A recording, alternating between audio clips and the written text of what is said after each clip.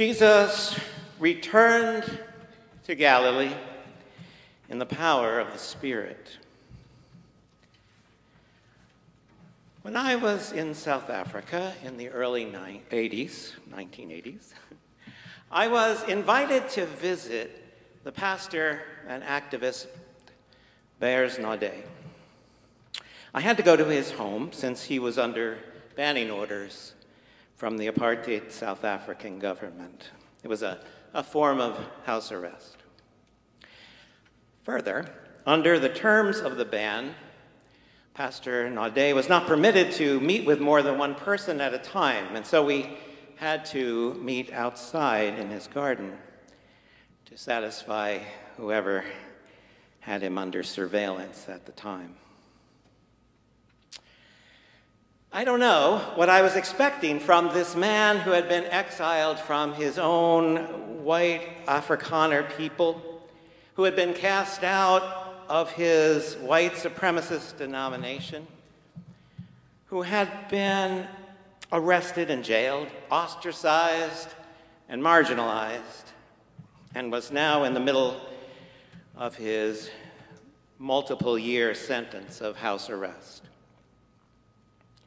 I don't know what I was expecting, but who I found was a gentle, thoughtful, firm, and faithful person who, to my 25-year-old self, seemed to embody the kind of human being that I aspired to be, and perhaps embodied the kind of person that I pictured Jesus to have been. In the course of our conversation, I asked Bears Nade a lot of dumb, naive questions, which thankfully I've forgotten. But when I asked what had moved him to leave behind his conservative religious tradition and his family and his friends, he answered three things. I read the Bible. I read the Bible, and I really read it, and I took it to heart. What does it mean to preach good news to the poor and freedom to the oppressed? He said, I started to pay attention to the things that were going on all around me instead of ignoring them. And I started paying attention to the Spirit of God telling me to tell the truth. And what happened, he said, what happened was a kind of miracle. I can't think about this passage from the Gospel of Luke, the story of Jesus reading from the scroll of the prophet Isaiah, without thinking of those moments in the garden with Pastor Nade. Here in the Gospel, we see Jesus reading the Bible, really reading it, taking it to heart and applying it to himself. We see Jesus keenly aware of what was going on around him, the suffering of the poor and the oppressed, the marginalized and the ostracized. And we see Jesus always moving in the power of the Spirit of God, always moving in the power and presence of the Spirit of God. And so as we start this morning, I would like to introduce you to Jesus. I know you know Jesus. But so much gets said about Jesus that has nothing to do with Jesus that I think it's helpful from time to time to get a fresh introduction to Jesus. Each of the gospel writers want to introduce us to Jesus in a bit of a different way. John, as we saw last week, wants us to know Jesus as the miracle maker, the doer of signs. And so John starts the gospel with Jesus at a wedding, turning water into wine, lots of wine, so the party can keep going. Luke also starts with a miracle, but it's a very different kind of miracle. The kind of miracle that happens when you take the words of Scripture as your own. When you take Scripture to heart. The kind of miracle that happens when a faithful person comes to accept the freedom and the power God gives us to resist evil, injustice, and oppression in whatever forms they present themselves as we promise in our baptismal vows. Luke wants us to know the Jesus that he knows. Jesus the prophet, the young and fearless prophet we just sang about. The Jesus who came to topple the tables, to tell prophetic stories that turned the established order not upside down, but right side up. And so here in Luke, we see Jesus at the beginning of his ministry connecting with the Jewish prophetic tradition and connecting with the spirit of a liberating God and inviting us to connect with that spirit as well. Jesus came to Galilee in the power of the Spirit, says Luke. At last Thursday's Bible study, Karen and Ekema began by asking us to reflect on the statement, "I am powerful." Some shared that it was hard to identify with that statement because they did not feel powerful, or because it was hard to own the power that they have. But it's a true statement. You are powerful. You are. You have power. We have power. We have the power to change things, to do things, to be things. The trick for us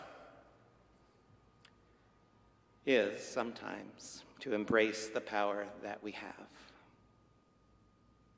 Jesus comes to Galilee embracing his power. Why? Because he comes in the power of the Spirit. It's not the kind of power that comes from intimidating and manipulating people who we perceive to be weaker than we are. The power of the Spirit is the power to challenge those who believe themselves to hold power over others, and to challenge them in the name of the source of true power, the source of true power. And so Jesus comes in the power of the Spirit. He comes to his hometown synagogue, and there he reads words of power from the scroll of the prophet Isaiah. "The Spirit of the Lord is upon me." Why? "Because God has anointed me to preach good news to those who are poor. God has sent me to proclaim release to those held captives and recovery of sight to those who are blind, to set free the oppressed and to proclaim a year of liberation." And then Jesus does a funny thing. He sits down and he says a funny thing. Today, this scripture is being fulfilled in your hearing. In your hearing. I've thought a lot about that phrase. What I think is happening here is that Jesus is challenging himself and challenging those hometown folks, and probably us too, to live into those words of Isaiah, to claim our spiritual power to bring a word of good news to people who have heard a lot of bad news, to participate in the process of liberation, to turn things not upside down, but right side up. That's the way the scripture comes to be fulfilled. That's the miracle. That's the miracle.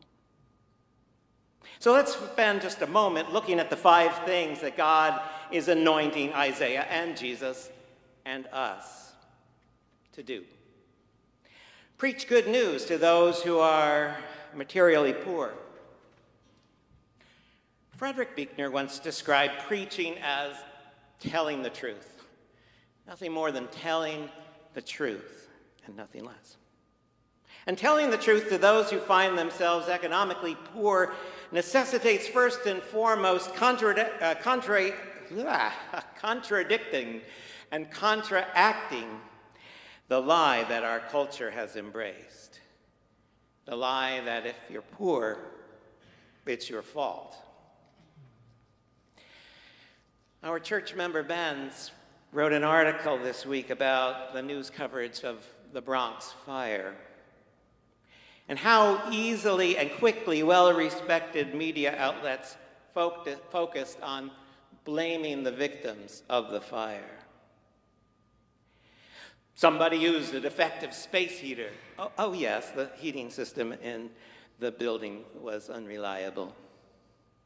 Someone fleeing the fire did not shut the door behind them. Oh, yes, the doors are supposed to shut automatically, but they malfunctioned. And yes, the building had a lot of violations, but nobody seemed to want to name the wealthy and powerful violators. Telling the truth to anyone who will listen is a powerful way to live up to the anointing of God's Spirit. Let's tell the truth. Number 2, proclaim release to the captives. So many of us are captive to so many things in so many ways. At Thursday's Bible study, we spent a lot of time considering the crushing problem of debt. Student debt, incurred by those who took the challenge of pursuing education under a system that's not funded in the way that other developed nations do. Medical debt, incurred through no fault of the family crushed by it, and so on and so forth.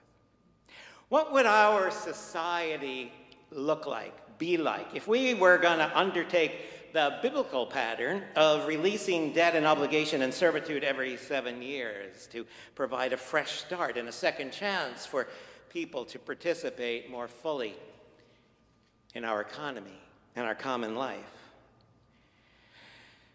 What would it look like? Number 3, recovery of sight to those who are blind.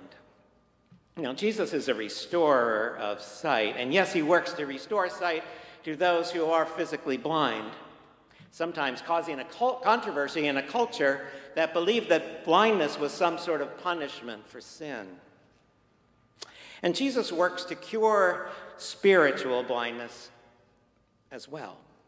The blindness caused by fear, the blindness caused by our ignorance, the blindness caused by greed and selfishness, and the blindness caused by deliberate lies and misinformation.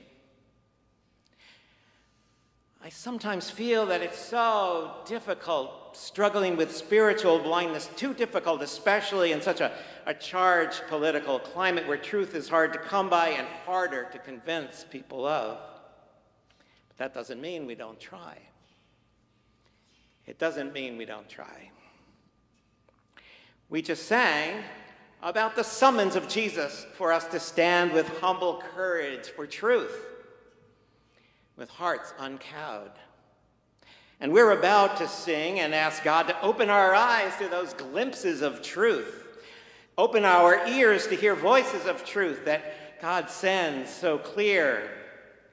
And while the wave notes fall on our ears, everything false will disappear. God, let it be so. Let us be a truth-telling community of truth-tellers.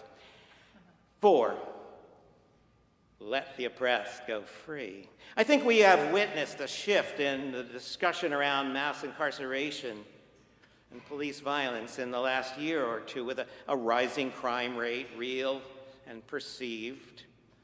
But we can't insist on an approach to criminal justice that just sends us back to the old racist and classist solutions. We can't do that. Which brings us to number 5. Proclaim the year of God's favor. The year of God's favor, the year of freedom, the year of fresh start, the year of liberation. What if we claim that this is indeed a new year? A really new year, a year of looking at things in a fresh and free and less jaundiced way. And then maybe we would find the world changing and our lives changing in the power of the Spirit. Now, I began by telling you about somebody I met 40 years ago who seemed so old at the time, and at that time was about my age now. This person I met 40 years ago when I was young, somebody who, in his way of embracing Scripture as his own calling, his ability to look around him with a fresh vision, not clouded by false narratives of superiority, his gentle willingness to give up privilege for a different kind of power. This person struck me as the kind of person I would hope to be. I would like to be. To be honest, I'm still working on that. But my prayer for each of us today is to hear the words of Scripture, those prophetic words of the prophet Isaiah as embraced by the young and fearless prophet from Galilee as our own summons, our own calling to be good news to the poor and marginalized, the ostracized and the trivialized, and to embody and live in and move in the power of the Spirit of God. The power that comes from insisting on the truth. The power that comes from telling the truth. May it be so.